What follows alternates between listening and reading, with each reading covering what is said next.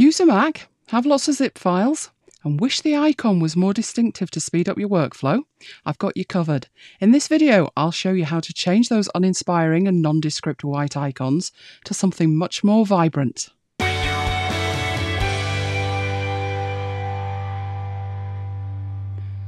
one of the first things I like to customize when I install a new Mac is the default icon used for zip files. There's nothing offensive about the default icon, but it's really bland, and it's so similar to other icons that when I'm quickly scanning a file list, those zip files just don't jump out at me.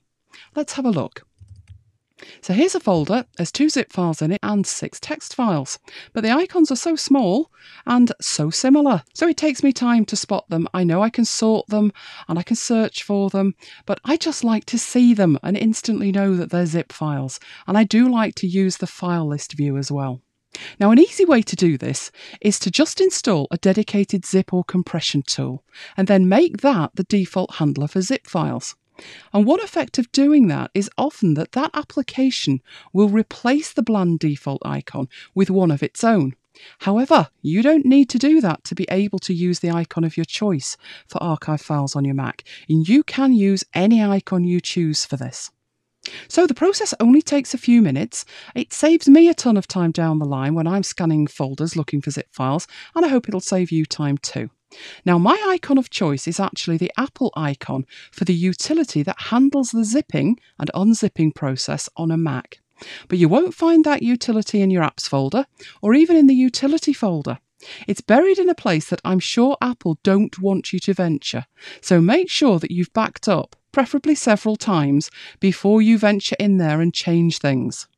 Once you've backed up, navigate to the folder containing the archive app. So let's do that.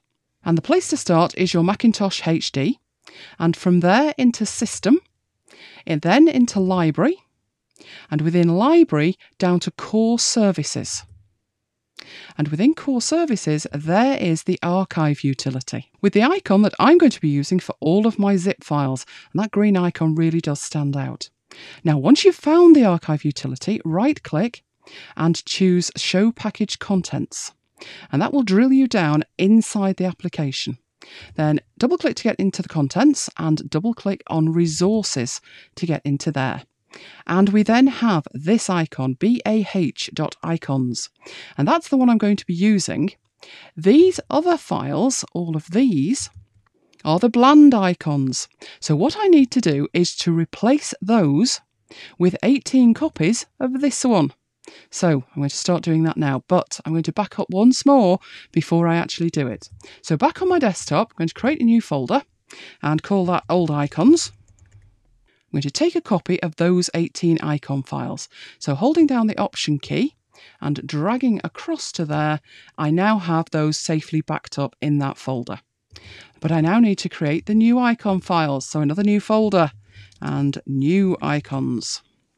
And this time in there, I don't want a copy of these icons. I want to take a copy of this one that is the correct one. So again, holding the Option key down and dragging and dropping that into that folder. Open up that folder, and now I need 18 copies of that. So I'm just going to copy and just keep pasting until I've got 18 of those. And I'm not worried in the slightest about the name that they're using. It's just copy 2, copy 3, etc. That really doesn't matter, because they're going to have to be renamed so they match these originals inside the application package. Now, there's a couple of ways to do that. One is to use an application, and that's what I'll be doing. I'll be using a utility called Name Mangler to do that. But you could just as easily use a different application, something like Better Find a Rename, or you could even do this manually. But as I say, I'm going to use Name Mangler. So I'm just going to open the application and then drag and drop these file names, those 18 file names, into Name Mangler.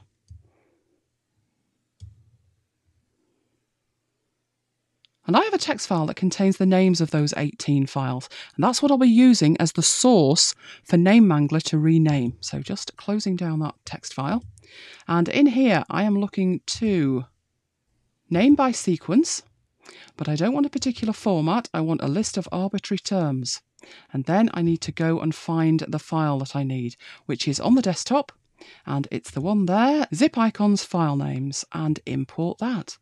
And it imports the text. There's the list over on the right hand side, and you can see that the before name is on the left and the after name is on the right, and that's what it's going to rename them. So for me, that is by far the quickest way. Really recommend Name Mangler for renaming files. It's great. So very quickly, I'm done.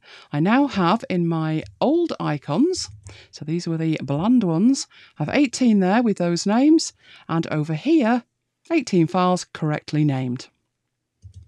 So let's leave the new icons to one side, because the next step is to take these 18 icons and drag and drop them into there. And it asks me to authenticate, so you're going to need an admin account. And because those files already exist in that location, you're going to need to confirm that you do want to replace them. So apply to all and replace. And this is where it wants my password. And OK that. And what that has done is actually take those icons out of my new icons folder and replace the existing icons inside the application. But in case I ever need to do this again, I'm going to take a copy of those back. So holding the Option key down and putting them back in that folder as well. So I have a copy of them for future reference. And that's it. So I can close down that application window there that was looking inside the package. And opening up my files folder, you can see nothing has changed. That's because I need to log out and log back in again for that to take effect. So bear with me while I do that. So while I'm logging out and logging back in again, a couple of caveats. You may have to repeat this process after running a system update. So it's quite conceivable that Apple will make changes to that application and that will overwrite the changes you have made. All you need to do is go in and do exactly the same thing again. And the other thing to consider is if you want to use this new icon on other machines, then you're going to need to repeat this process on those machines. But now we're back in, so let's have a look at it in action. And here's the same folder full of files that we had last time. And this time when I open those up, the two zip files are instantly recognisable because they're using that green icon. So let's have a quick recap. What do you need to do to make that work? You need to locate the Archive utility. And the path for that is System, Library, Core Services, archiveutility.app.